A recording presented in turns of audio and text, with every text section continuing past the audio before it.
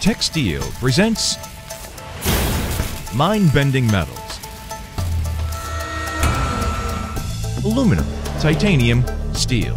These are common metals we see every day, but there's more to these metals than meets the eye. Take a look. First up, aluminum. Today, aluminum is used in just about everything, from soda cans to iPods and laptops. But did you know that aluminum was once so rare that it was worth more than gold? That's right. Aluminum comes from bauxite ore, and early on, it was very difficult to extract. As the extraction methods developed, aluminum's cost went down, and its uses went up. This once precious metal is now plentiful, and the perfect container for your soda pop. Titanium.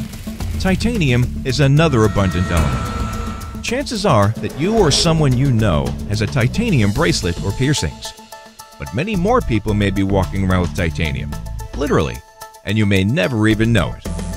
Because titanium is more corrosion resistant and has the highest strength-to-weight ratio of any known element, it's used extensively in medical applications. A hip replacement made of titanium can keep you on your feet for 20 years or more. There's even been an artificial eye socket that's made of titanium. Steel. Stainless steel is also popular for jewelry, particularly watches. But it's not just for telling time.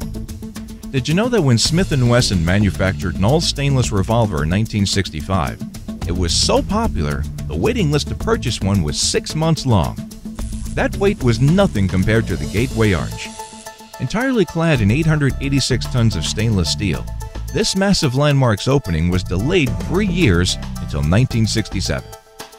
An equally impressive and more timely use of stainless is the Petronas Towers in Kuala Lumpur. Completed on schedule in 1996, it's one of the world's tallest skyscrapers. The tower's diamond-faceted facade consists of 83,500 square meters of stainless steel extrusions, while a 33,000-panel stainless steel curtain wall resides within. So the next time you check your watch, put on that titanium bracelet, or open a can of soda, think about where else this metal could have been. It may just bend your mind.